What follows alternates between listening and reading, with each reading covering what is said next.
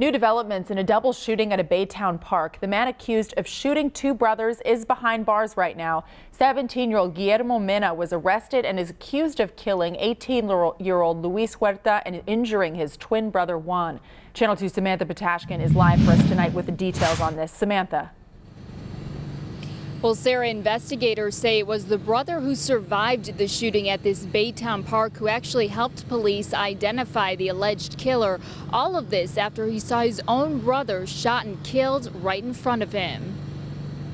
This is 17-year-old Guillermo Huerta, the teen accused of shooting two brothers, killing one of them late Wednesday night at this Baytown park. This place was loaded with officers in people's yards, blocking streets. This woman lives in the house right next to the park. She says she heard 3 gunshots. Thank God that it wasn't going in my house. That's what I thought. According to investigators, Huerta and another teen went to meet 18-year-old Luis Huerta and his twin brother Juan at the park for some sort of transaction.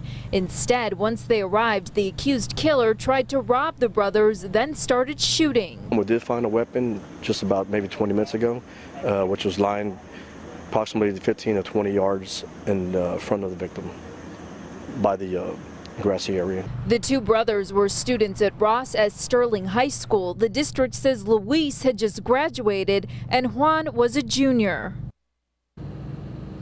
And we're told Juan is now in stable condition. In the meantime, police are still searching for the other man who may be connected to this shooting. If you have any information, call Baytown Police.